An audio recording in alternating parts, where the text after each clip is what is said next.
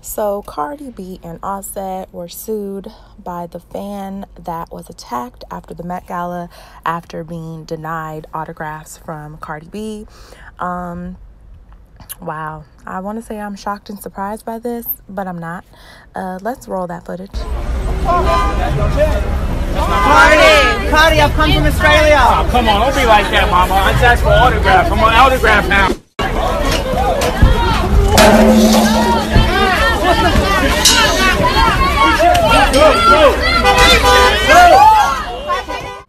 Damn. So y'all clearly seen that man get his ass whooped, all for a damn autograph. Okay.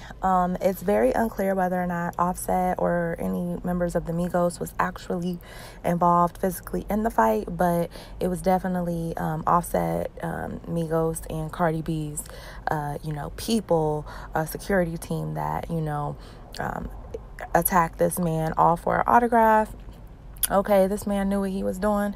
And my thing is, Cardi B, Offset, Migos, y'all gotta get smarter. Y'all are not in the hood anymore. Y'all keep acting like this, you gonna lose all your little money quicker than you think. All right, so I find it interesting that only Offset and Cardi B are named in this lawsuit. I don't see anything for Quavo or Takeoff. So, but I believe Quavo and Takeoff were there because Migos was, traveling as a group at the time.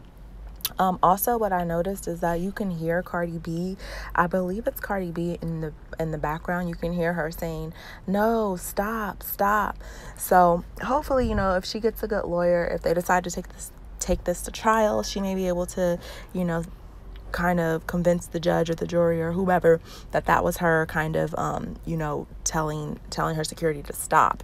Okay, and then she could kind of place the blame more so on security than herself. But my idea is, I feel like they're probably gonna just settle out of court. If it was me and I had the money to just settle and shut this guy up, I would just settle, just so I don't have to deal with the publicity and shit. So I'm sure that's what they're probably going to do as well. But I hope they take this as a learning lesson. You're not entitled to give anyone an autograph. You're a human being. You can refuse giving people autographs and all that. But you need to be prepared for name calling. You need to be prepared for people coming at you on social media. You need to be prepared for all this shit, okay? Take a page out of Beyonce's book. She's so unbothered by everyone and everything. So, I don't know. I hope, they learn their lessons. I hope this baby calms both of them down. And, yeah, I wish them the best. But, all right. I'll see y'all later. Bye.